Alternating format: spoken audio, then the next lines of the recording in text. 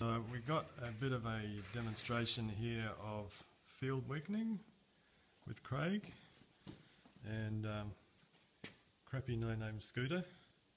That's an electric scooter purchased for $1,500 back in the day, and it doesn't work properly, so we're fitting it up at 48 volt with a size 2 Sevcon controller.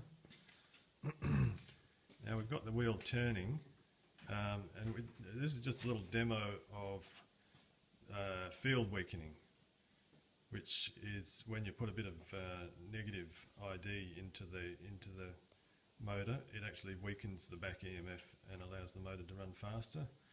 So the first demonstration is going to be Craig setting the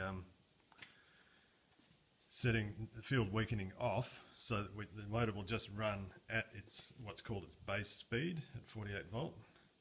So we'll start with that. Okay.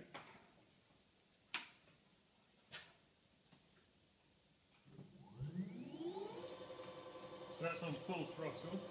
Yep, that's the maximum speed that the motor would naturally do at 48 volt. That's about 700 RPM. 700 RPM, okay. So that equates to about 60-65 kilometres an hour.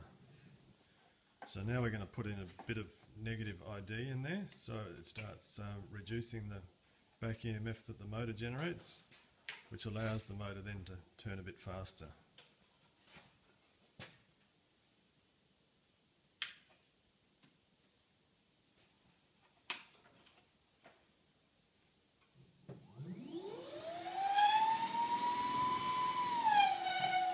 So what was the maximum speed then?